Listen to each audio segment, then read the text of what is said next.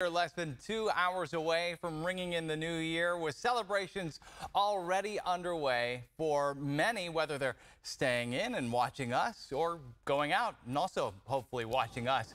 ABC 10's Garshbal Sanga joining us live right now from Old Sacramento with how people are celebrating. And I got to tell you, Garshbal, it's looking very festive. You're looking very festive tonight.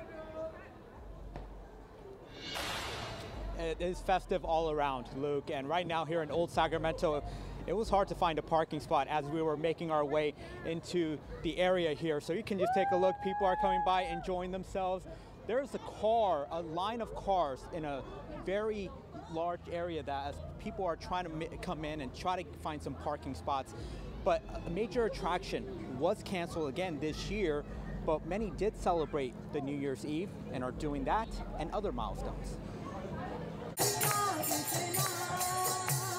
Ringing in the new year. 3, 2, 1, Happy New Year! Some getting a head start on the festivities.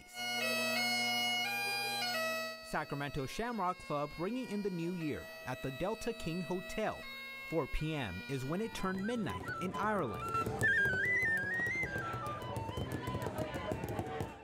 From Ireland to Old Sacramento.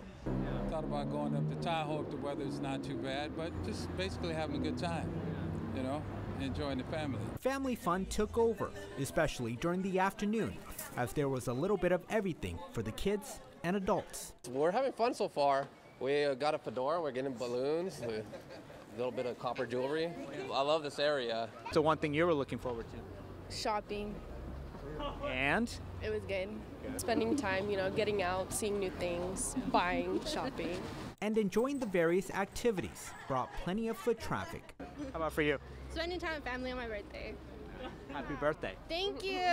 And that wasn't the only milestone celebrated at the Riverfront Historic District. Happy New Year! Jonathan and Amy Esposito got married on this New Year's Eve near the Old Sacramento waterfront. We just did it right up there on the wharf, and we just made it just a quick thing because that's what we felt we wanted to do. And yeah, it's our third marriage, so we picked 12/31/23 for the 1-2-3. 1-2-3. A once-in-a-century date, helping ring in a new year. Just being able to be out and live and kind of enjoy the environment again, enjoy my family. And back out here live as the people are still enjoying themselves, and more people are expected to flood into Old Sacramento. So there was still a lot to do here today, but there is still one thing that will not be happening tonight. No fireworks will be lit along the Old Sacramento waterfront on this New Year's Eve, marking it a 4th straight year that will not be happening here. Happy New Year! Oh, thank you. Happy New Year's Eve to you as well, buddy. So a lot of fun. Everyone's having fun. Carly and Luke, back to you guys.